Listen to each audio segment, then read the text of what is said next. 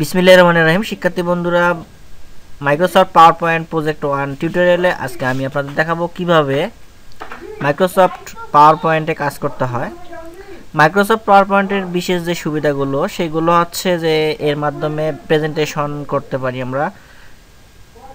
আমরা বিভিন্নভাবে আমাদের প্রয়োজনীয় যে বিষয়গুলো থাকে সেই বিষয়গুলো প্রেজেন্টেশনের মাধ্যমে প্রকাশ করতে পারি।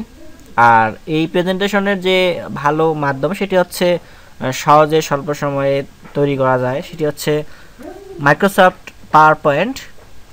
তো মাইক্রোসফট পাওয়ার পয়েন্ট প্রজেক্ট 1-এ আপনারা অনেকগুলো বিষয় দেখতে পাবেন, যে বিষয়গুলো আমি আপনাদের সামনে আলোচনা করার চেষ্টা করব।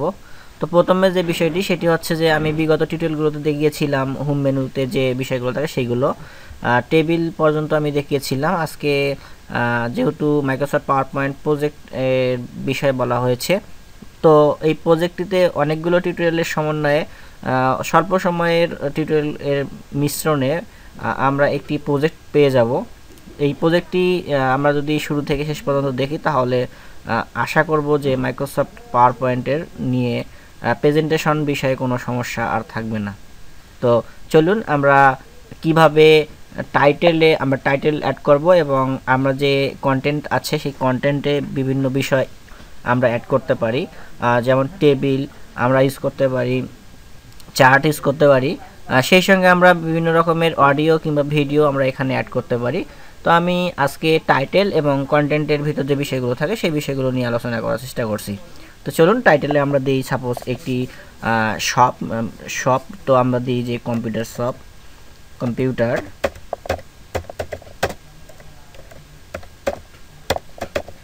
তো এটি হচ্ছে একটি কম্পিউটার শপ, যেখানে আমরা হার্ডওয়্যার সম্পর্কিত যে বিষয়গুলো থাকে সেই জিনিসগুলো পেতে পারি এইখান থেকে। তো আমি এটি নাম দিয়ে দিলাম কম্পিউটার শপ। তো এর ভিতরে অনেক কিছু থাকতে পারে, যদি আমরা চাই যে এই কম্পিউটার শপের ভিতর অনেক কিছু থাকবে, হতে পারে যে সেটি হচ্ছে হার্ড ডিস্ক, পেন ড্রাইভ, অর্থাৎ ডেস্কটপ, অর্থাৎ মনিটর, ডেস্কটপ কম্পিউটার হিসেবে মনিটর রাখতে পারি, ল্যাপটপ কিংবা এই হার্ডওয়্যার যে বিষয়গুলো থাকে সেইগুলো আমরা পিকচারের মাধ্যমে তুলে ধরতে পারি। তো চলুন আমরা কিছু শেপ এখানে আমরা দিয়ে দিচ্ছি। তো আমরা এর জন্য আমাদের কি করতে হবে, পিকচারে যাইতে পারি। পিকচার থেকে যদি আমাদের পিকচার দেয়া থাকে তো আমরা সেখান থেকে পিকচার নিয়ে আসতে পারবো। তো আমি এখানে স্যাম্পল পিকচার নিচ্ছি। আপনার ডেস্টিনেশন যেখানে থাকবে সেখান থেকে আপনি ডিরেকশন পাথটাকে সিলেক্ট করে দেবেন। তো এখান থেকে আমরা নিচ্ছি পিকচার। তো আমি এখান থেকে এই পিকচারটাকে সিলেক্ট করে ডাবল ক্লিক করলে সেই পিকচারটা চলে আসবে। কিংবা আবারও দেখাচ্ছি যে আপনি ইনসার্টে যাবেন, ইনসার্ট থেকে পিকচারটাকে সিলেক্ট করে নেবেন। এরপর আপনি ইনসার্ট করতে পারেন, ইনসার্ট করলেও কিন্তু পিকচারটি চলে আসলো। তো এই যে বিষয়টি, পিকচার কিন্তু চলে আসছে। তো আমরা যে কাজটি করতে পারি সেটি হচ্ছে যে ডাবল ক্লিকের মাধ্যমে পিকচার নিয়ে আসতে পারি, কিংবা পিকচারটিকে সিলেক্ট করে ইনসার্ট করলেও কিন্তু আমাদের সেই পিকচারটি চলে আসবে। তো আমি পূর্বের পিকচারটাতেই চলে আসলাম এবং দেখা যাচ্ছে যে এখানে পিকচারের যে ডিফল্ট সাইজ সেই সাইজটি কিন্তু ইচ্ছে মতো তার এরিয়া জুড়ে নিয়েছে। তো আমরা চাইলে আমরা পিকচারটিকে কাস্টমাইজ করতে পারি, মডিফাই করতে পারি। আমরা পিকচারের সাইজ কমাই নিয়ে আসতে পারি। তো আমরা কমিয়ে নিয়ে আসলাম, আমাদের যতটুকু দরকার, যতটুকু ডিসপ্লে করে ভালো দেখা যাবে ঠিক ততটুকুই নেওয়ার চেষ্টা করছি। তো সাপোজ এটি একটি আইটেম।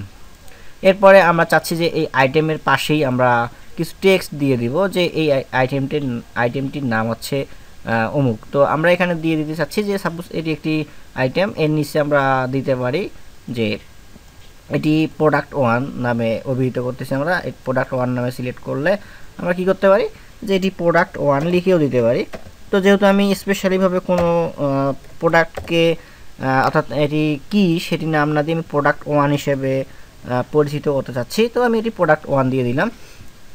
আবার আমরা চাইলে যে আমরা এখানে শেপে গেলাম, শেপ থেকে সাপোজ এইটি একটি প্রোডাক্ট। তো এখানে এই জিনিসটি নিয়ে এসে আমরা এখানে দিয়ে কিন্তু আবার অনুরূপভাবে আমরা এটার নামকরণ করতে পারি প্রোডাক্ট 2। এরপর যে বিষয়টি সেটি হচ্ছে যে কন্টেন্টের ভিতরে আমরা একই সঙ্গে অডিও, ভিডিও, টেক্সট, ইমেজ এই বিষয়গুলো দিয়ে রাখতে পারি। তো এটি হচ্ছে কন্টেন্ট। তো পিকচার আমরা এভাবেই নিতে পারি। এছাড়া আরেকটি বিষয় থাকে, যদি আমরা নতুন কোনো স্লাইড নেই, আমি যদি ফার্স্ট যে স্লাইডটি রয়েছে সেটিতে মাউসটি রেখে রাইট বাটন চেপে ধরে নিউ স্লাইডে যাই, তো আমরা নিউ স্লাইড নিতে পাবো।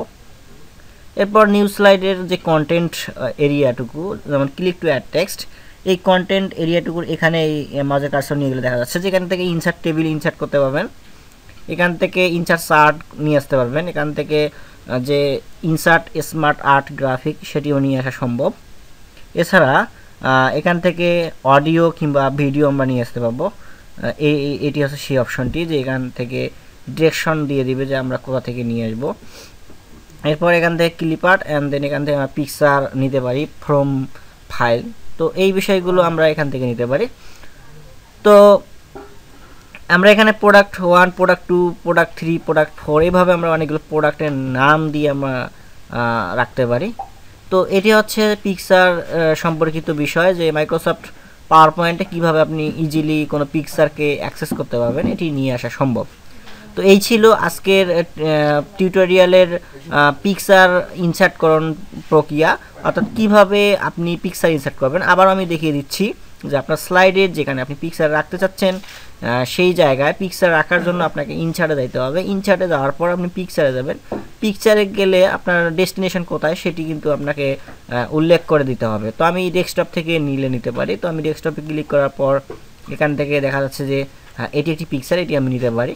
এরপর আমি ডাবল ক্লিক করলে সেটি চলে আসবে, কিংবা আমি সিঙ্গেল ক্লিক করে পিকচারটিকে সিলেক্ট করে ইনসার্ট করেও আমরা পিকচারটিকে নিয়ে আসতে পারি।